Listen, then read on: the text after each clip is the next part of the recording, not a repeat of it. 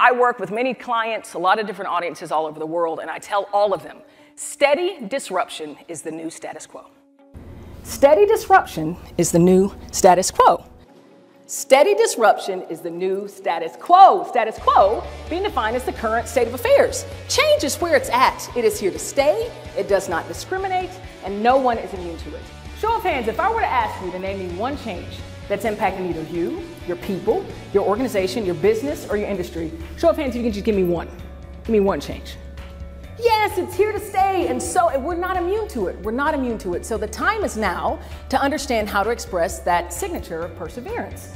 Because as businesses continue to engage in this digital transformation, the explosion of technological advancement, digital transformation, and I'm pretty much preaching to the choir. I mean, you guys know, you're partnering with the rock stars of gray matter. You know the relevance of this digital transformation and embracing it. But with that, your plates keep getting stacked higher and higher, don't they? And I'm doubtful that many of y'all get more resources to do all of these transformations, right? Show of hands, who's heard the phrase, do more with less? Yes, I just heard that from a client last week. Like, that struggle is really real.